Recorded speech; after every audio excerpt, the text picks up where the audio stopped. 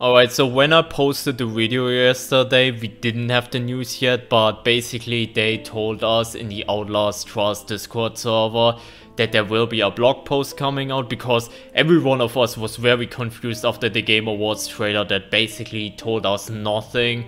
And you know, rightfully so, very confused and also angry. So yeah, they now posted that blog post, so I will go over it. I already skimmed over it, and honestly, I don't really like it. I will talk about more about that later, but I just want to go over it and, you know, discuss it first. So, developer update December 2023, Future of Trials, Winter Event and Consoles.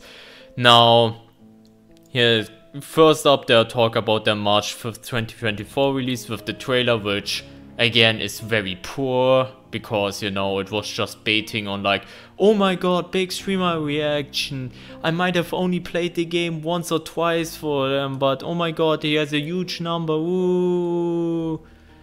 Which I hate this type of marketing. It's also somewhat of a weak marketing, because it's almost telling as if they have not enough confidence in their product to just make a normal gameplay trailer and just, you know, hide behind big names. So yeah, I could go on and on, but yeah, was a bad trailer, but yeah. So it's coming out for consoles, cross progression won't be a thing, but crossplay will be. Cross progression probably not, because of Sony and Microsoft. It's out of Red Barrel's control, it's entirely on them. So yeah, good stuff, honestly.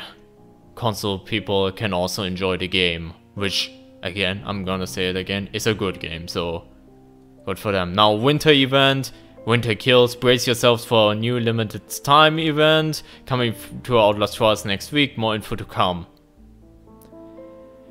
I'm gonna talk about that more later. Now, return of all events, basically, yeah, we have participated in Omega, unfortunately, Geister as well, in the weekly programs. Basically, they're saying, we will fine-tune this as we go.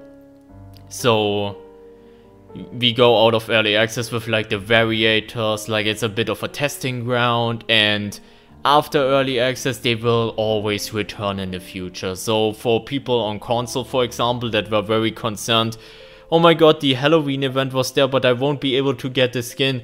This stuff will all return next year, don't you worry. That's basically confirming that. Now, special Halloween event, they're going over the program Geister thing. And they're basically just saying, yeah, it was too time consuming, too grindy, and overall, once the event was over, you couldn't spend your points anymore, so that was also kind of bad. So they are basically taking this feedback into account for future events, which is good to see. It's very good to see that they are, you know, looking at this, and, you know, future events, hopefully Winter Kills, will be less of a grind than Program Geister, because Geister was very grindy, and yeah, it got old really quickly. Now, weekly programs, they're basically going over the entire thing. Designed as experimental therapies by Murkoff, weekly programs aim to test regions in unconventional situations that diverge from normal trial rules. Now, they're basically saying they're intended to be inclusive for everyone, be it new or seasoned player, rather than strictly challenging. That's what we kind of were like trying to guess, if this was actually supposed to be a substitute to Program X, or if it's just completely experimental. Here they're basically saying it's experimental, and yeah, they will have a lot of stuff coming up. You can look up leaks if you want to. It already got kind of leaked what type of stuff is coming out. Some disappointing stuff, but some stuff that is also very exciting, like spoilers. But yeah, look it up on your own. I don't want to spoil with leaks now, so yeah. Basically, they're also saying your feedback as test subject is crucial, and we welcome your ideas for future weekly programs. That's nice, but yeah, overall, it's just all about feedback and so on and so forth. Difficulty. They're basically acknowledging that a lot of people say the game is too easy, and they basically go that way, like they go that route. But we want to make it welcoming to new players that, you know, once early access leaves will come in. So yeah.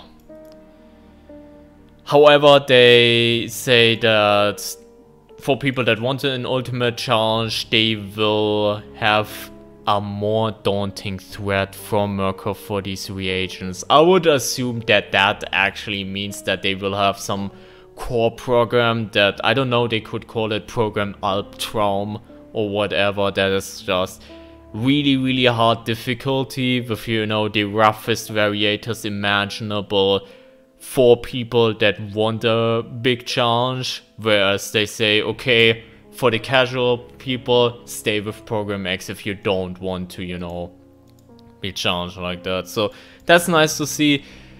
Still, I don't really share the sentiment that they just hump down on new players, because in my opinion, Outlast Trials will be a game moving on forward that will survive, mostly because of veteran players. I don't think this will be a case like Dead by Daylight, which will have constant stream of new players, because, you know, DBD has all these licenses, which brings a lot of people in. I think Outlast Trials will be more of the case that most of the player base will be veteran players, at least that's my prediction. So I'm not so sure if I agree with that, but if that means we get really hard game modes for us veteran players to enjoy, honestly, good. Looking forward to that. And then Road to version 1, our goal is to exit early access in sync with console, because console wouldn't allow early access, mind you. With a new trial and toy factory, new MK challenges, additional cosmetics and amps, among other surprises. The progression level cap will also be raised. And yeah, basically this marks just the beginning of an extensive journey for all reagents and rebounds once the full release occurs, because they will do a roadmap afterwards. Basically, they also want to keep supporting the game with new trials, MK challenges, events, enemies, amps and rigs. Like, they're also mentioning rigs here, which is interesting. But also, like, new game modes. They already talked a lot about that a while ago in various articles, because they want to keep this as a live game. And that's where I kinda want to have a discussion now. Now, the reason why I want to dive a little bit deeper into this and talk a little bit about quote-unquote honest thoughts is Red Barrels really needs to fix something with their, how do you call it, their communication. It is really bad. Also, in general, I would say, if this is like the end of early access, this was one of the worst early access programs. It was not in the sense of, this is a horrible game. Quite the opposite, actually. Again, in my opinion, Outlast Trials is an amazing game. But in terminology of what early access is supposed to be, with, you know, updates and gathering a lot of feedback and so on and so forth, it was very poor. I'm sorry if this is like too direct or anything, but it was very poor. And the constant poor communication doesn't make it any better. The thing is, we have this blog post here that's like basically talking, okay, this is coming, this is coming, this is coming, but a lot of it we could already assume, and a lot of it is like, okay, it's in the near future, and it's also not concrete. Again, we have winter event coming up, but they were like, okay, we do a blog post talking about what's coming out, but we're still saying, okay, more on it soon again. And it's just really bad, in my opinion. It's just really bad. And again, if you watched some of my videos in the past, I'm one of the people defending Red Barrels on Outlast Trials, because again, I think they're doing a good job overall with the game, because it is a great game overall. But there are also some things where even I can't stay positive. The communication is fucking ass right now. And at least for release, it needs to step up and get better. Because this can't stay like this, in my opinion. It needs to get a little bit better. And I don't even mean it in a way, okay, they need to push out updates more. Like, yeah, you can talk about that Courthouse took like 5 months or so, or, you know, now till Toy House, it's also... Toy House. To Toy Factory, it's also going to be a long-ass time, but... That's not even the main problem, in my opinion. It's just overall... It's just really bad communication, and it's a lot of, you know...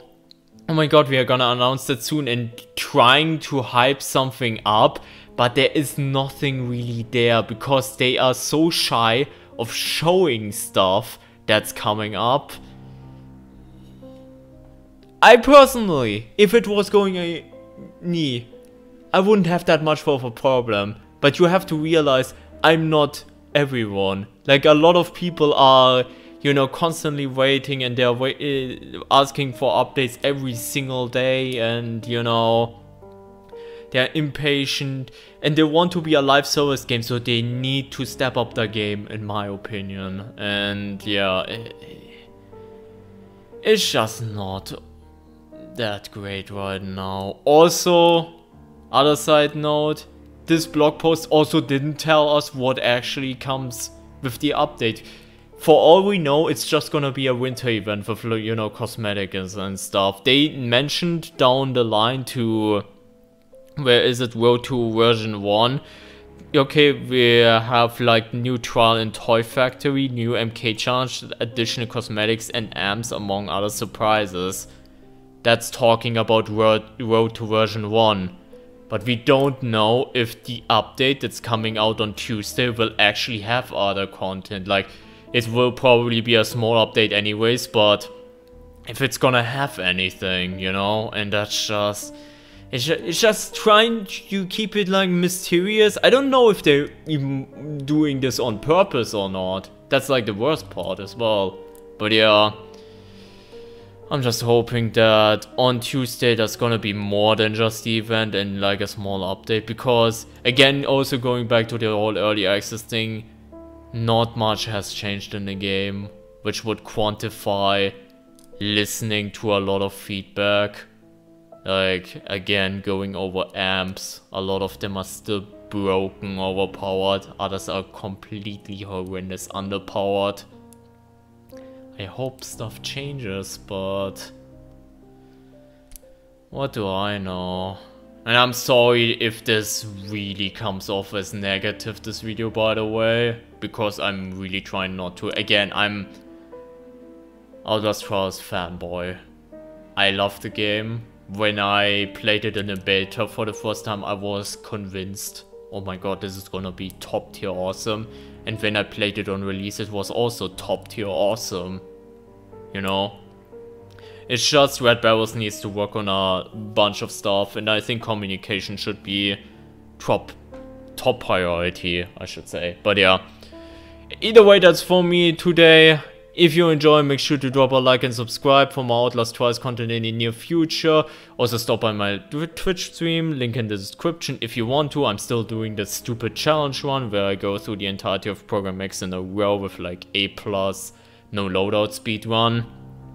You can stop by for that, but yeah, other than that, have a great rest of your day and take care, everyone. Bye bye.